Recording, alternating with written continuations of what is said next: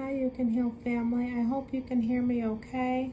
Today we're reading 2Chronicles chapter 25, Evaluation of Amaziah. Amaziah was 25 years old when he became king, and he reigned in Jerusalem 29 years. His mother was Jehoiada from Jerusalem. Amaziah did what was pleasing in the Lord's sight, but was not wholeheartedly. When Amaziah was well established as king, he executed the men who had assassinated his father. However, he did not kill the children of the assassins, for he obeyed the command of the Lord written in the book of the law of Moses. Parents must not be put to death for the sins of their children, nor the children for the sins of their parents. Those worthy of death must be executed for their own crimes.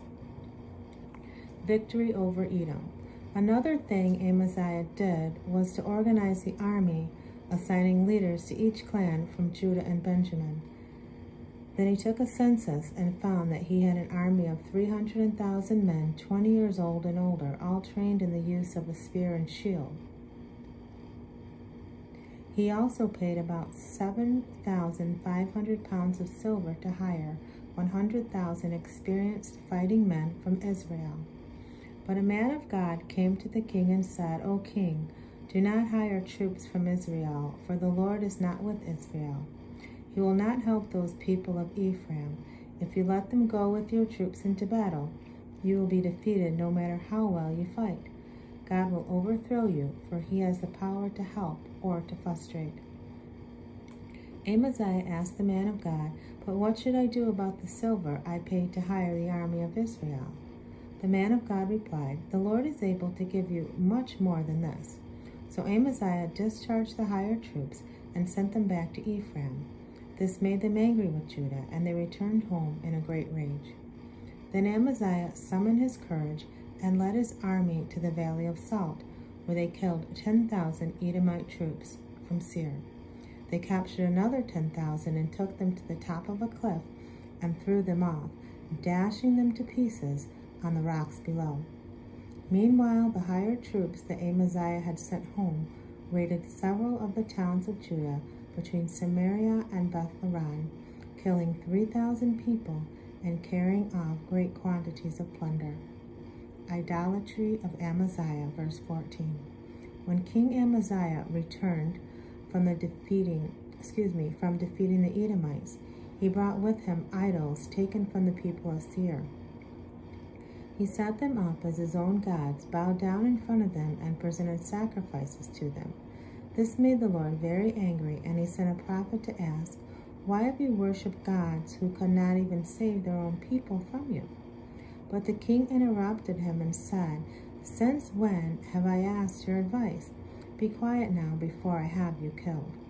So the prophet left with this warning, "I know that God has determined to destroy you, because you have done this and have not accepted my counsel." Verse 17, Defeat of Judah by Israel. After consulting with his advisors, King Amaziah of Judah sent this challenge to Israel's king Jehoash, the son of Jehoaz and grandson of Jehu, "Come and meet me in battle." But King Jehoash of Israel replied to King Amaziah of Judah with this story. Out in the Lebanon mountains, a thistle sent a message to a mighty cedar tree. "Give your daughter in marriage to my son." But just then a wild animal came by and stepped on the thistle, crushing it. "You may be very proud of your conquest of Edom, but my advice is to stay home. Why stir up trouble that will bring disaster on you and the people of Judah?" But Amaziah would not listen, for God was arranging to destroy him for worshiping the gods of Edom. So King Jehoash of Israel mobilized his army against King Amaziah of Judah. The two armies drew up their battle lines at Beth-shemesh in Judah. Judah was routed by the army of Israel, and its army scattered and fled for home.